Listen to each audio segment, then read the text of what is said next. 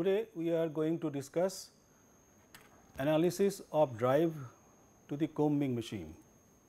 Comber is a very complex machine.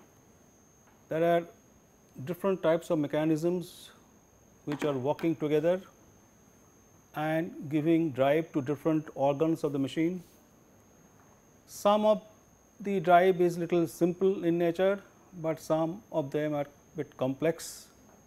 So, if we try to see the gearing plan of a comber as shown here, then you see that in this particular, this is a part of the whole gearing diagram, not the entire diagram is not here, because we can't accommodate the entire diagram in one slide.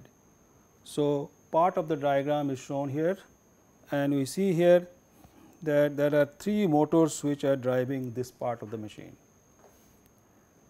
And the arrows, if we look at the arrows is actually showing how the motion from the motor is getting transmitted, that is how the motion is flowing. What we see it here, that from the motor pulley exists A gives drives to B, and from B the shaft on which the pulley B is mounted, that turns, and this shaft, on this shaft we see quite a few gears. Now, first of all let us look at the gear C. Now, from C is connected to another very large gear which is D, and this large gear D actually holds the cylinder shaft. Therefore, the cylinder comb is receiving its drive from the motor through the gears A, or through the pulley first of all, A to B, both are pulleys, then gear C and D. The motion goes to the cylinder shaft, and all the cylinder combs are mounted on the cylinder shaft. So, that is how the motion goes to the cylinder shaft. So, this particular part of the drive is quite simple. As a result, the cylinder will turn at a fixed speed or a constant rotation. Now, on D, if you see, there is a lever which is connected, this orange arrow is showing, connected to the rocking shaft. So, from gear D through the sliding and the slider and this arm, we pass on the drive to the rocking shaft, the shaft which continuously turns back and forth. So, motion is transmitted to the rocking shaft, as the rocking shaft is shown here, and this particular arrow indicates, both side arrow indicates that it is basically rocking, it turns both in clockwise and anti-clockwise directions. And from here the motion goes to an eccentric as shown it here, and the eccentric, if you remember that the lap sheet is passed on an eccentric or little cam which is there, and from there the sheet is passed to the feed roller. So, the eccentric receives a drive from this rocking shaft.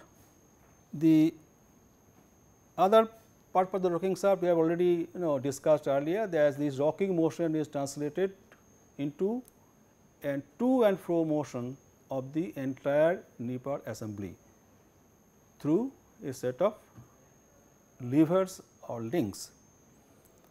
The other interesting part of the drive analysis here is this, that from the central shaft, which is on which all the comb cylinders are mounted, we see here that on this shaft there is this gear is driving a set of gears over here, where the drive part is very complex in nature.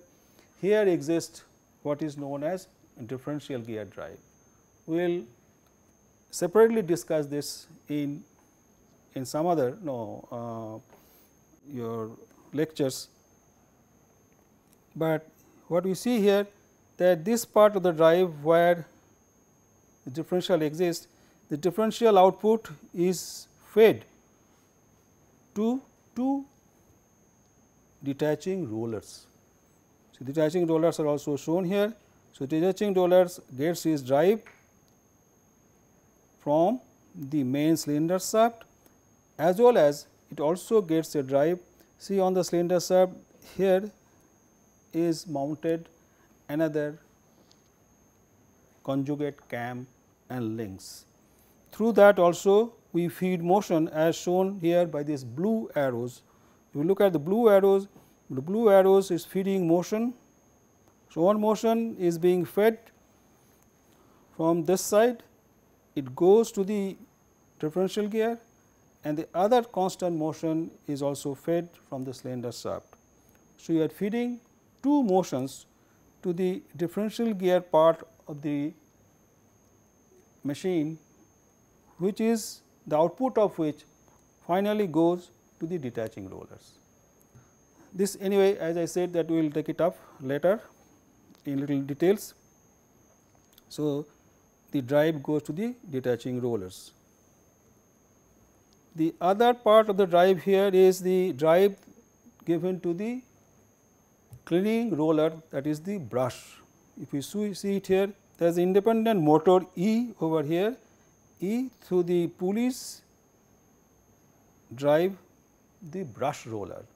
The brush roller contains brush on its surface, and this brush is actually cleaning the needles of the cylinder comb. So, the brush turns at a constant speed depending upon the speed of the motor and the diameter ratio of the two pulleys, which is shown here. So, this is the motion transmission path, that is from the motor it goes to the pulley F, and pulley F is mounted on a shaft on which all the brush rollers are also mounted. The other part of the drive, if we go here, that is we go to this pulley B. From here on this shaft we have quite a few gears. We have gear C, gear G, and if we go further there are some more gears over here. From this shaft what happens? Through gear G the motion is transferred to the drive to another gear H, and H is in turn driving the other part of the machine, which we will show it later on. So, the machine from here the motion flows to the rest of the part. The other parts which are left are basically the guiding rollers on the table on which the slivers run, and then drive that we need to give to the drafting rollers of the draw box, and then also we need to give drive to the can within which we are going to place our sliver. So, that drive through H is will flow to all those parts of the machine. The other drive which is important here is that through a set of gears shown by the violet arrows. If we look concentrate on the violet arrows, then we will see that through this the motion is flowing where, if you trace the path, the violet arrow actually is going behind almost to the machine, and it is driving the lap rollers. So, this part through this, as shown by the violet arrows, the motion is transmitted to the lap roller. Lap sits on the lap roller, and the lap roller is also turned a bit in each and every cycle, so that the lap is unwound and fed to the combing head. So, that is how the motion is going there. The other motion through this kind also, if you look at the gear, these two gears is from here it goes to the calendar rollers. As the sliver is passed through the trumpet, as soon as they are collected from the tray, the fleece is collected on a tray, and from the tray it passes through a nozzle, and from there we pull it out and compress it using the calendar roller. So, here we have a set of calendar rollers, and this is how the drive goes to the calendar rollers. So, this is how the gearing plan looks like, and the way the motion flows to the different parts of the machine. It is very important to understand the gearing diagram of any machine, because this will help us to identify or to diagnose any mechanical fault that may occur, which can affect the performance of the machine or can affect the quality of the sliver that we produce. The quality of the sliver or the efficiency of the machine many times depends upon the mechanical faults with the drives. So, one must have a proper understanding of the gearing plan of any machine that he is going to work on, and the way the motion is actually flowing from the main drive point to the different parts. That understanding also should be clear. So, from there we go to the next slide now. This part, as I said, the other part of the drive is drive to the draw box. Each and every comb bar has a draw box, which is nothing but a small drafting unit where rollers are there.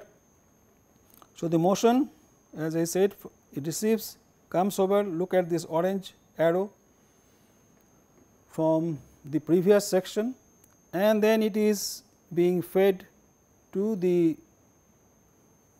drafting unit of the draw box. So, you look at the blue arrows, the sky blue arrows especially, which are shown here. This is how the motion is flowing and to the different drafting rollers, and from there you see also it is going towards the can and also going towards the calendar rollers. So, the source of the motions in this case are basically 3 different motors, and from there the motion is actually flowing to different parts of the machine. So, if there is any obstruction created to the motion flow due to something going wrong, maybe the gears are not properly fitted, or maybe some gear tooth is damaged, or there is a play between the gears, or there could be possibility of the belt being loose. There are many things which can happen, and all these will lead to some kind of disturbance to the flow of motion, and as a result its effect will be seen in the quality of the material that we are going to produce. Next, the drive to the can is further again shown in this slide. The drive originates from the draw box and flows to the can table. If you again, the arrows are basically drawn here to show the way the motion is flowing, and it goes to the can table, to the coiler plate and the coiler calendar rollers. We know that for packaging we need a drum which we call can. The can has to turn. Also there are some machine manufacturers who have developed the packaging unit where the can may not rotate also, and we can still form the coils and lay the sliver in the form of coils within the can. However, there are also machine manufacturers who has designed this whole mechanism in such a way that the can also turns a bit. So, can rests on a table, and the table or the platform which is at the bottom, and this also turns slowly. The other thing is that there is a coiler plate, as we have already been knowing, because these things are similar to what we have seen in the case of draw frame can drive or carding machine can drive. All are basically similar. What we need is to turn the plate on which the can is going to rest, or you can say turntable. The coiler plate also you have to rotate, because you have to form the coils, and we have to also rotate the coiler calendar rollers, which will pull the slivers, force it to pass through the trumpet and the inclined tube which is there in the coiler plate, and through that then it will be led by the rotation of the coiler plate in the form of circular coils within the can. So, this is how we look at the drive here. From there we go to this slide where we want to show you the way you can calculate the certain speeds. Speeds calculation is very simple. Since you have already calculated speeds of rollers or gears in maybe in the while learning about the draw frame of carding machines. So, here also if we see how do we find out the speed of the cylinder shaft or the cylinder combing cylinder, look at this diagram from motor 1. Motor 1, if you see the pulleys are there D1, D2 and the gear teeth are N1, N2. So, you can say that speed of the cylinder is basically motor speed in RPM, the ratio of D1, D2 and N1, N2. So, with this we can easily find out if they are given what is the speed of the cylinder. Typical cylinder speed, comb cylinder speed in the combing machine could be to the order of anything between 200 to 400, depending upon the type of machine, the manufacturer of the machines, how old is the machines are, we actually decide at what speed we should run. It also depends on the quality of the fibers we are going to process, the quality of the back process that we have. So, the speed range is between 200 to 400, but what should be the exact speed that we should choose depends on many other factors. The speed of the rocking shaft, as I said, rocking shaft speed can also be calculated as is shown from this diagram. Rocking shaft is basically rocking. So, its frequency of rocking we can calculate.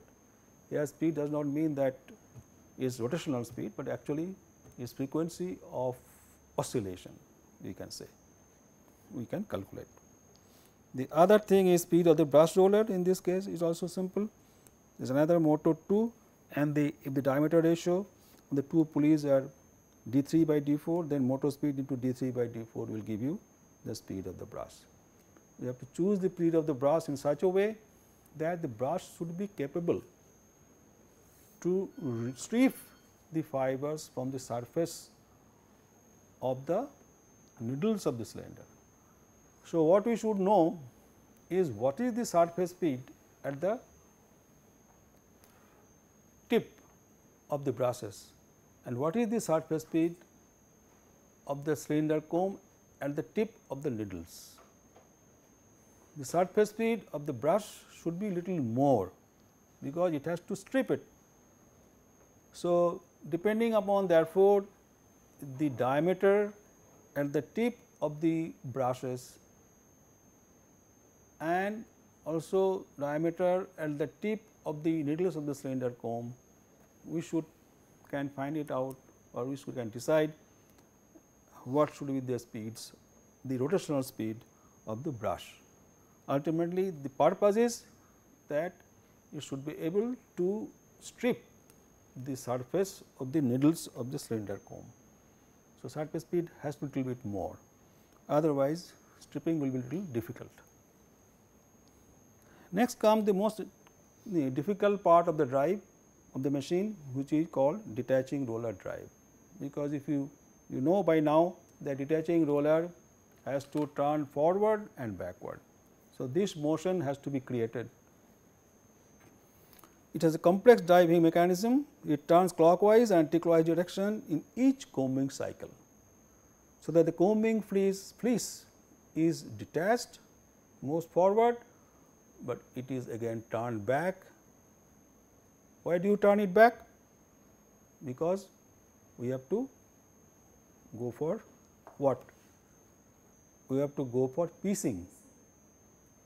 So, because piecing is required, therefore, the detached fringe has to be turned back. So, the part of it hangs, and when the new fringe comes in the next cycle, the forward end of the new fringe must overlap on the trailing part of the previously detached fringe.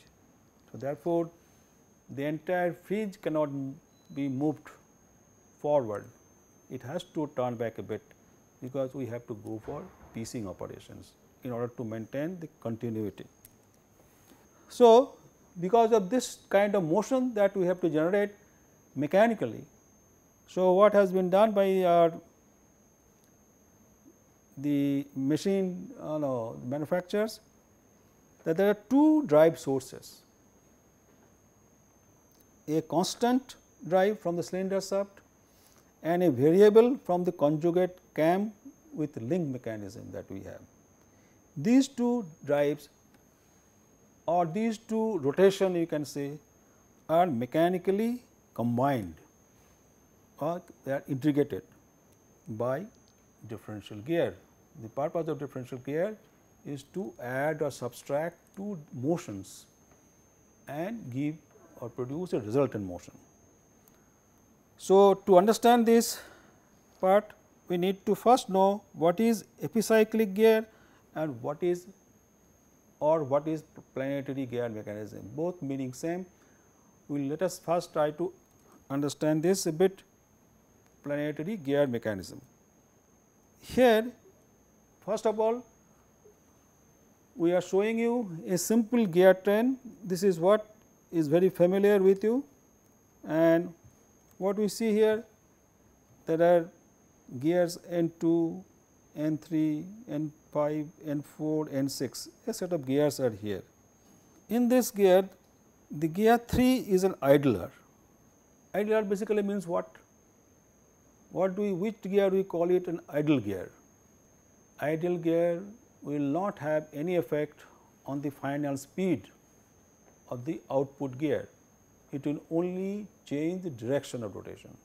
The whole purpose of a idle gear is to change the direction of rotation of the subsequent gear,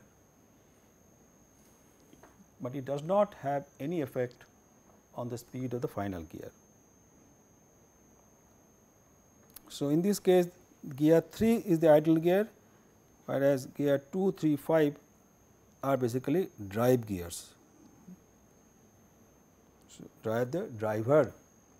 So, there is a gears can be classified as driver gears, driven gears and ideal gears. In any gear train, we can classify the gears into 3 types. Now, if I want to find out the speed of the last gear 6 in this case, so N6, small n6 indicates the speed of the 6th gear, and let us say the capital N6, capital N5, these are the number of teeth that we have on those gears. So, N6, small n6, speed of the 6th gear is going to be minus side indicates the direction or speed of the last gear with respect to the direction or speed of the first gear. If they are in the same direction, then you will say you can write a positive sign, or no sign basically means the input gears and the output gear are turning in the same directions. If not, then we can give a minus sign. Minus sign will indicate that there is a direct change in direction of speed. So, that is why the negative sign is coming. Otherwise, it is speed of the input gear, which is N2 multiplied by capital N2 into capital N3 into capital N5 by capital N3, capital N4, capital N6. These capital N's are representing the teeth in the respective gears. So, therefore, it is basically capital N2 by N3, N3 by N4, N5 by N6. So, the train value E in this case is product of driving tooth numbers divided by product of driven tooth numbers.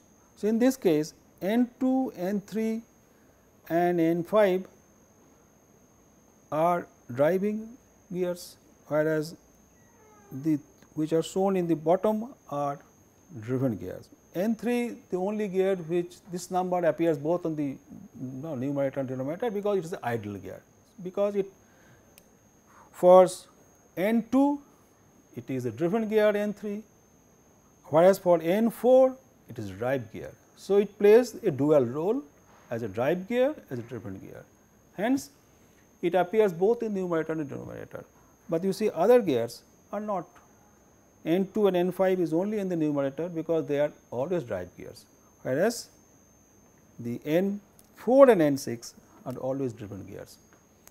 So, the train value we say it is the product of driving tooth numbers, that is this N2, N3, N5 or N3, N4, N6. I can cancel N3 and I can take this is ratio of N2, N5 by N4, N6 also. So, as it stated previously, E is positive if the last gear rotates in the same sense as that of first, and is negative if the last gear rotates in the opposite sense. So, we can write that n small n l speed of the last gear is E into small n f. This is for simple gear train. Now, take cyclic, epicyclic or planetary gears. Now, we will try to understand this. What it is? Now, here in the diagram you can see two gears A and B, and they are connected by an arm which is C. So, there are two gears A and B, and they are connected by an arm C. While A and B are free to rotate on their own individual axis, both the wheels they can turn on their own axis. In this case, A is called the sun gear and B is called the planet gear. So, A, because B can also turn on the periphery of A, it can rotate around A also. So, therefore, it behaves like a planet, where A is behave like a star and B behaves like a planet. So, we call it sun and planet, like earth is rotating around sun. A similar concept. So, B can turn on its own axis and B can roll on the periphery of A also. Now, first one, let us say arm C is stationary, that is the arm is not turned at all. Imagine that I am not turning the arm C is held in position and wheel A rotates, wheel A I rotate it. What will happen? Wheel B you rotate by A by B times the revolution of A, where this A and B also indicating the number of teeth in wheel A and wheel B. So, if I turn the wheel A by one revolution, then B will rotate by how many revolution? B will rotate by 1 into A by B revolutions. Number of teeth in A is capital A, that is also indicating number of teeth. So, A by B. So, 1 into A by B in this case will be the revolution of B, that is what we will get if the arm is stationary and only A is turning, all right. Another situation, situation 2 is what? Wheel A and B are both fixed solidly on the arm C and the C rotates by one revolution. I rotate only the arm, but not the gear A. In the previous situation, arm was fixed, A was turned by one revolution. In next, this situation is different, only the arm is turning. Result will be both A and B will rotate by one revolution if I do so. This is what is going to happen. Both wheels A and B are free to rotate on their own axis, and now A is stationary and arm C is rotated. The result will be wheel B will receive now two motions. One is because of this gearing with wheel A and motion because of the arm is also rotating. If teeth on A or B are same, let us say both are, in this diagram it appears the A is bigger than B, but imagine that A and B are same in size, then rotation of the arm by one revolution will make B to rotate by two revolution, because one revolution it will get because of the arm is turning rotating, another revolution it will get because it is geared with A. So, rotation of the arm by 1 revolution, in this case will make the wheel B to rotate by 2 revolutions. This experiment one can do by choosing 2 gears of exactly same size and turning one gear over the other for one complete revolution, and see how many revolution suppose the gear B receives. Now, from there we go to the planetary gear train. An example is shown here. The planetary gear is shown on the right hand side of the diagram. What we see here, that there are 3 gears A, B and C, they are connected by an arm D. So, planetary gears are B and C, and in this case sun gear is A. N A, N B and capital N C all are teeth in gears A, B, C. If arm D is fixed, the velocity ratio is going to be A by C, because B is behaving like an idler in this case. B will not have any influence on the speed of C. If A turns, B will receive motion from A and that motion will be transmitted to C, but B will behave like an idler in this case, and therefore, the velocity, the rotational speed of C will only depend upon the number of teeth that A is having. So, the velocity ratio in this case is going to be A by C, and the sign is positive, because if A turns in clockwise direction, C will also turn in clockwise direction. Therefore,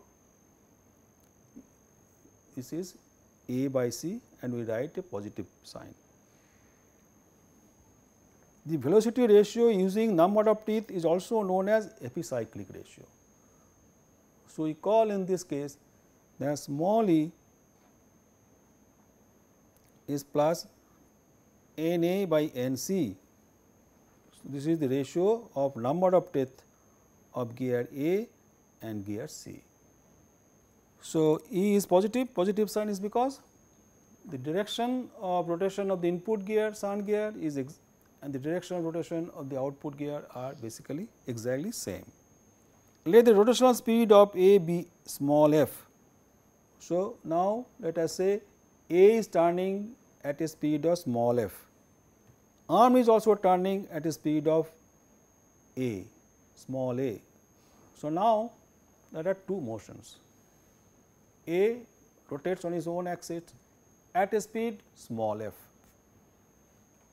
The arm D also rotates around the axis of A at a speed small a.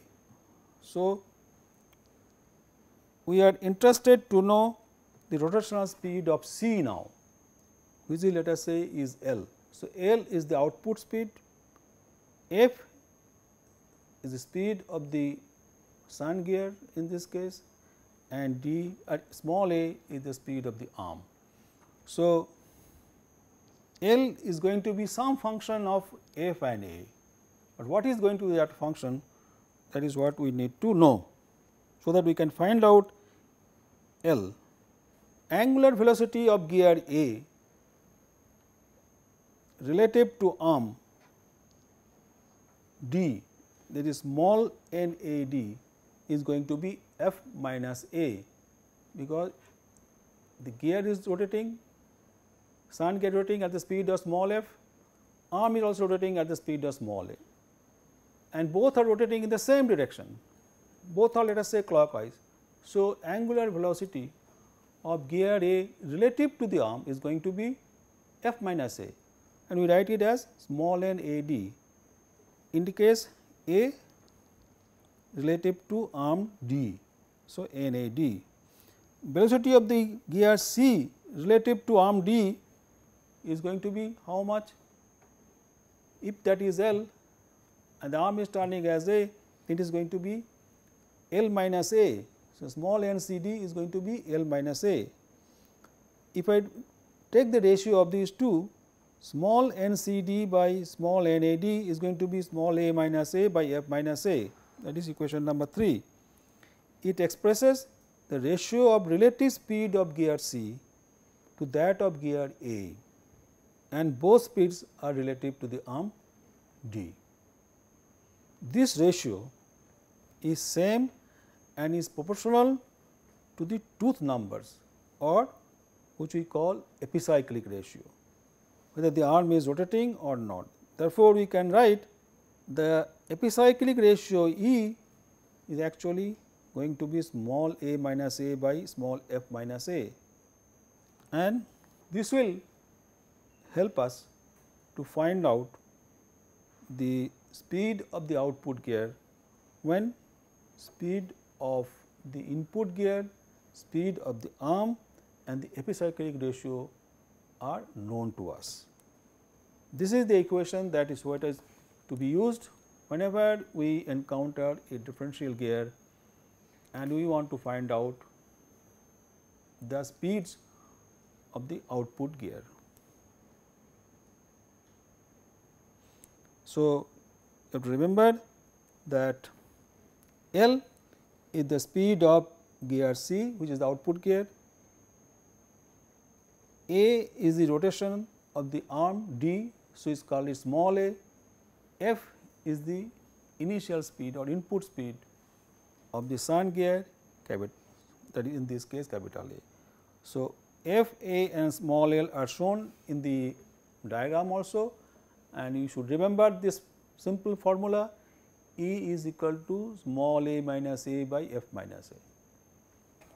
Many a times for calculation of speed we use this, take the help of this table. Now, the same equation I can write in terms of L is going to be a plus e into f minus a. It is nothing but the previous equation written in different form, that is L is normally will be the unknown speed of the output gear.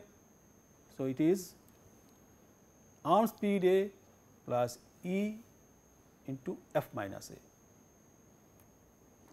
Now, if we concentrate on this table, what this table is, let us try to understand. On the, there are 4 different columns.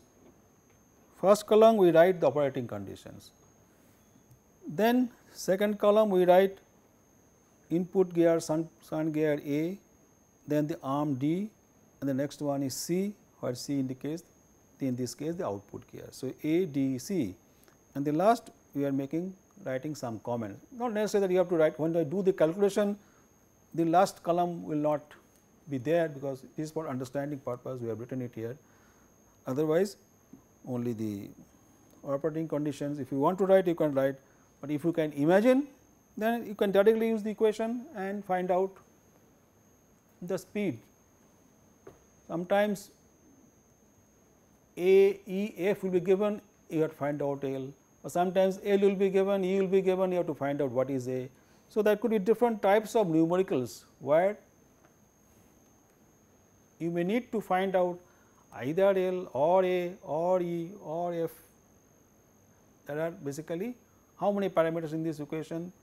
There are L, A, E and F, 4 parameters are there. So, these 4 numericals could be there, where there could be 3 parameters will be given and you have to find out the 4th parameters. Now, let us look at this operating conditions what we have written. First operating condition is gear is fixed on arm D. When the gear is fixed on arm D, all the gears are fixed on arm D and the arm rotates by the speed A.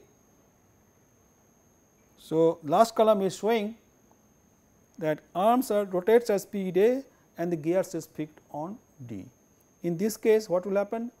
A, D, C all will turn at the same speed A. So, whatever is the arm speed, that is going to be the speed of A, that is going to be the speed of C as well.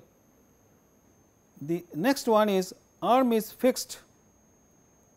You have to imagine, if the arm is fixed, that means the D is going to be, the speed of D is going to be 0, that is basically means in this case A is going to be 0. So, you write below D, in the second row we write 0 here, because D is not turning at all. So, we write instead of A we write it 0 here. Now, speed of A, we will write here f minus A. So, that the sum total of column 1 becomes f. See, at the bottom what we write in the last row, addition of 1 and 2 will give me f under A, will give me A under D, and will give me L under C. So, if we want to get f here under A, I have to write f minus A here. If I want to get A here automatically, because A is the first row, second row shows 0. So, if I sum total of 1 and 2 rows will give me A here, and in the last what is L that comes. Now, here if we look at it, what we have written, that when A is 0, arm is not turning, if the speed of A is f minus A, speed of C is going to be E into f minus A. Whatever is the velocity ratio, that it will behave like a simple gear train now. The gear train with which you are all familiar with, that is simple gear train. So, when behave like a simple gear train, speed of C is going to be E into f minus A. Now, so and we write under C L. So, L is becoming what? A plus E into f minus A, that is what we have written in equation 5. L is equal to A plus E into f minus A. D is going to be 0, sorry A, because it is A plus 0 is A, and A is going to be A plus f minus A. So, what will happen? A and A will cancel, f will be left out. So, this is how it looks like, and if you remember the formula, and or you can make a table and write the speeds of respective gears for 2 different conditions and work out. So, applications of such kind of epicyclic gears: as normal transmission gear, capable of high reduction ratio, this is also used, and in differential gear for adding and subtracting motions from 2 different sources. You have to remember this, that whenever we need to add and subtract motions from 2 different sources, that is 2 motions are there and we want to add them, or we want to subtract one motion from the other, we need to take the help of this specific type of gears, we call it differential gear then. So, differential gear is basically a type of epicyclic gear. The other one is that it has a high reduction ratio. When you want a very huge drop in speed ratio, as 1:20 or in that sort of thing, then we have to sometimes using a bigger gear and a smaller gear may not be advisable in some situations, or you may need quite a few gears to bring down the speed by a very large amount. In that case, we need to take the help of the epicyclic gear train, which will give you high reduction ratio. Another example is also shown, so that become little more understanding becomes little more clear. This is also a kind of epicyclic gear, but you see the design is different. Wheel A and B are internal gears. So, there is the wheel A shown by the yellow colored, and wheel B, both are internal gears. So, they have teeth in their internal periphery.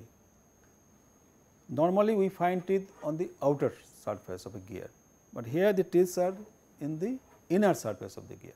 So, that is why they are called internal gears. B is free to rotate independently about the center O as shown it here, while wheel C and D form compound carrier with center Q.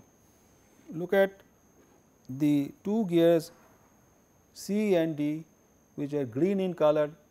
The C is visible, part of D is visible, because in front of D we have the gear A. So, it is not visible, but C and D form a compound carrier with center Q, and now they are carried by an arm E. C is messing with A. If you look at carefully, C is in contact internally. So, C has teeth on its periphery and these teeth are internally connected to the teeth of gear A. Similarly, B is having internal teeth, but D is having external teeth on its surface and D is meshing with the gear B. If arm E rotates by one revolution, how many revolutions the wheel B will make? If this question is raised. The teeth of the gears are shown under the diagram, A having 22 teeth, B having 23 teeth, C 19 and D 20. The question raised is how many revolution wheel B will make if arm E rotates by one revolution. So, the solution is given. First we will find out what is the epicyclic ratio. So, epicyclic ratio is the ratio of teeth of the respective gears. You have to understand which is meshing with whom. So, E in this case is going to be A is meshing with C. So, it will be A by C into D by B and teeths are given.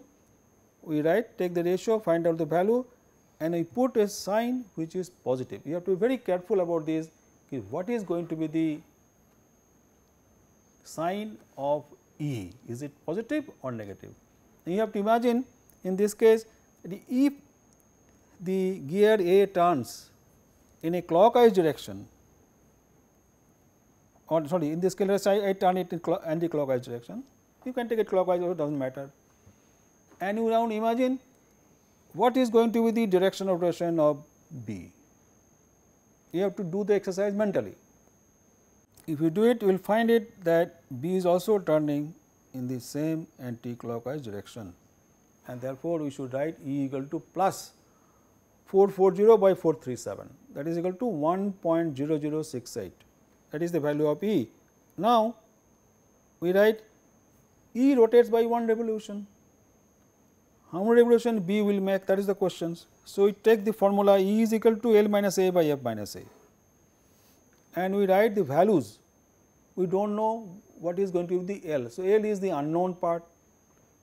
A has been given that arm rotates by one revolution. So, I put arm rotation as 1, the value of A is 1. What is the rotation of the gear A? It has not been given. So, A rotation which is F, this is 0 here, because F A does not rotate in this case, in this particular example. So, we write 0 here. So, this is the values we keep put and we can find out what is going to be the L. So, L is going to be therefore this minus 3 by 437.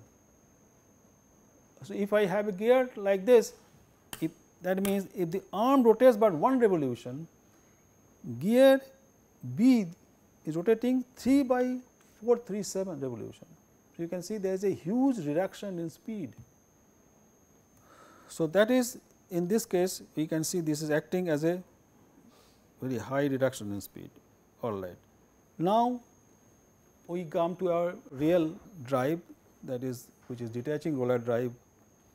Detaching roller drive, if you look at the drive, this is how we have shown it earlier. The detaching the gear, the differential gear which exists in the machine looks like this, and here it is shown. If we look at this part where the differential gear exists, then we will see that in the there is one speed input. In differential gear is basically there is a big gear. In the previous diagram we have shown it, on which there are 3 sets of gears are there mounted, and the bigger gear also acts like an arm.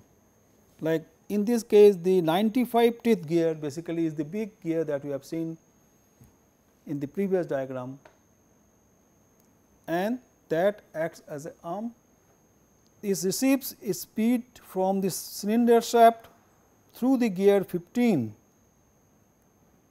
teeth, 15, 56 and 95. If you look at this, these three, so cylinder shaft is driving this bigger gear through the intermediate 56 idle gear and then turning this gear 95 teeth gear.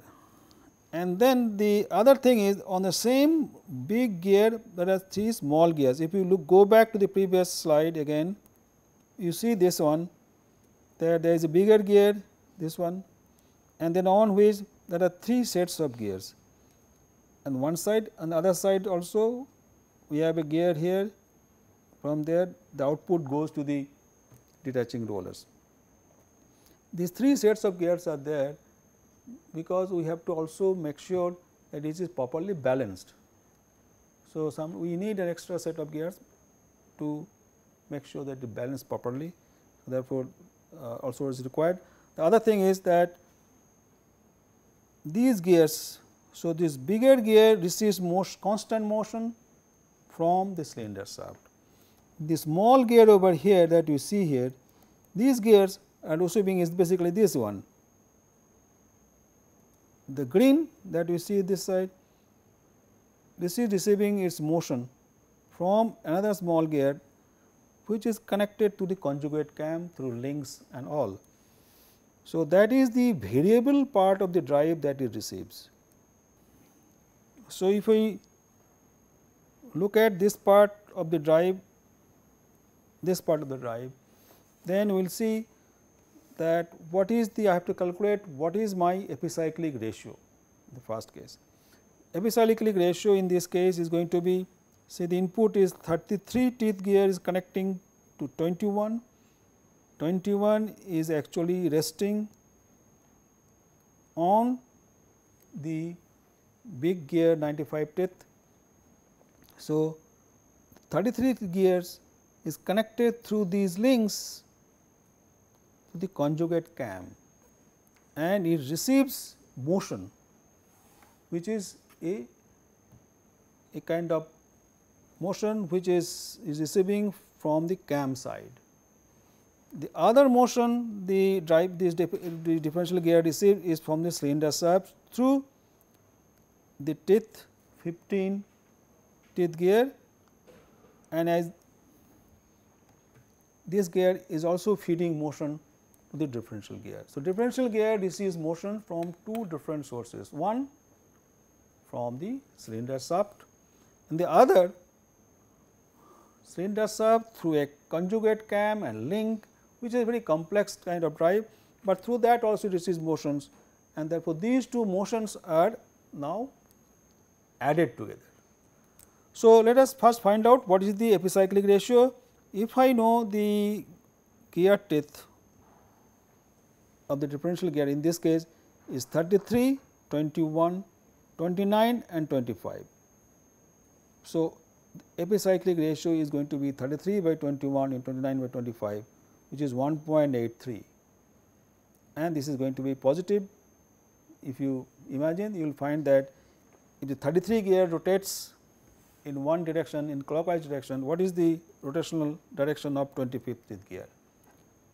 If I say 33 teeth gear is the input, what is going to be the directional rotation of 25th teeth gear? If we find it out, we will find this is in the same direction, and therefore, it is plus 1.83. So, one revolution of cylinder comb shaft, the arm will rotate by how much? Because we know there are two inputs. Let us first find out if the cylinder shaft rotates by one revolution, that is one cycle we are considering. So, cylinder shaft rotates by one full turn, one complete cycle. The arm wheel, which is 95th wheel, is going to rotate by how many turns? A 1 into 15 by 56, 56 by 95. 15 is acting as idle gear, that value is 0.1597.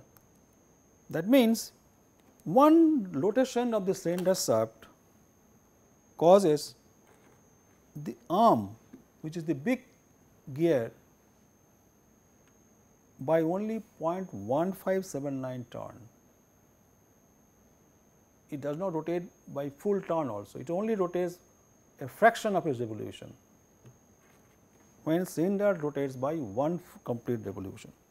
The other thing is the motion that the gear 33 teeth gear passes on to the 21 teeth gear for one revolution of the cylinder shaft.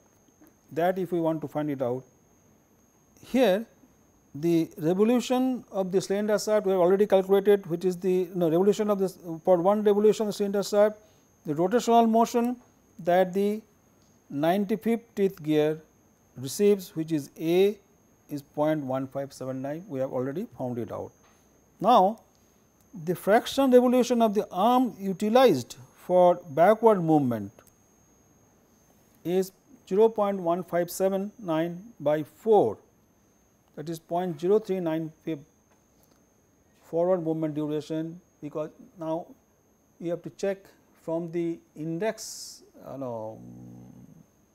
your that timing diagram of the combing machine. If you go, then you will find that the forward rotation and the backward rotation, if we try to find out, then you will find the backward rotation is for 10 index number duration. That means it is 1/4. So, 1/4 fraction revolution of the arm utilized for backward movement is going to be 1/4 of 0.1579. So, you write 1579 divided by 4 is going to be 0.0395. In one cycle, the 33 teeth gear rotates by 4 teeth. This also one has to find it out by actually doing an experiment, by turning the machine and seeing actually how many teeth moves if I turn the cylinder by one complete revolution. These data are normally not given in the books. So, one has to do a practical experimentation on the machine and actually find it out. So, in one cycle the 33 teeth gear rotates by 4 teeth only, hence rotational input from 33 teeth gear, in this case this gear is how much? Is 4 by 33 revolution, because only 4 teeth turns in one cycle. So, actual revolution is going to be 4 by 33, that is going to be 0.1212 if I take the find out the values. So, one input is this 0.1212, another input is 0.0395. These two inputs will now be combined together. So, we write A as we have find out 0.0395, E we have calculated, F is fractional revolution. So, all are basically fractional revolution.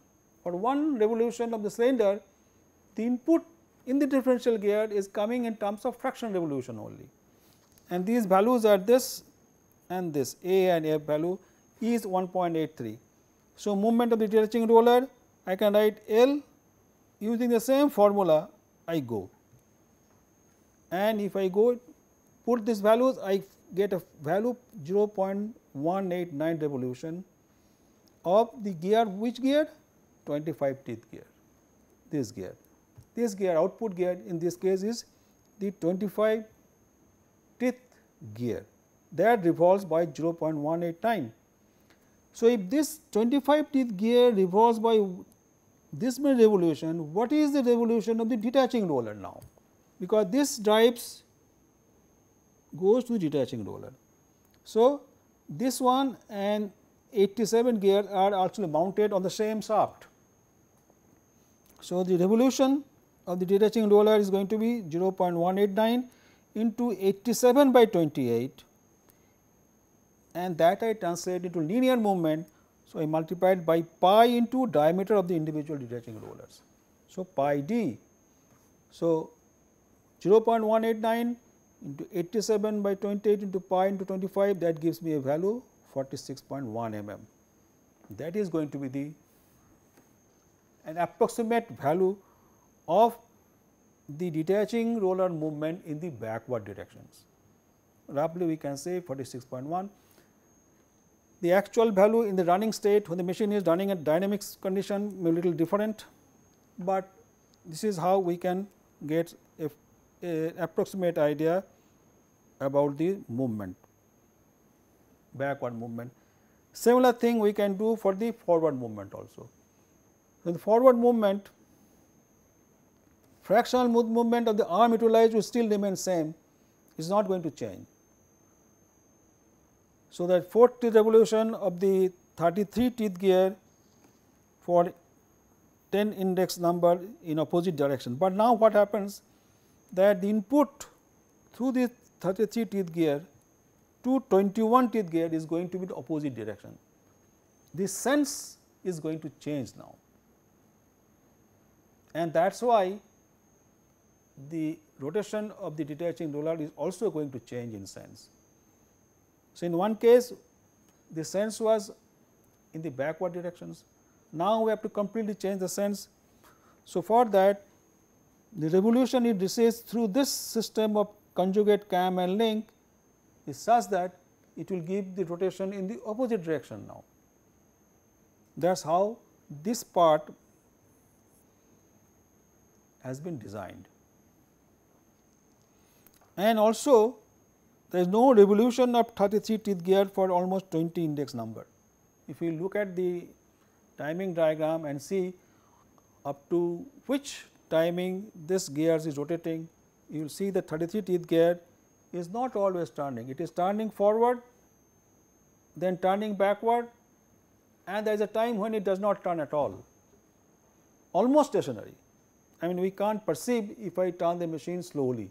Maybe when the machine is running at high speed, there may be some little rotation, we do not know, but practically this motion is almost 0.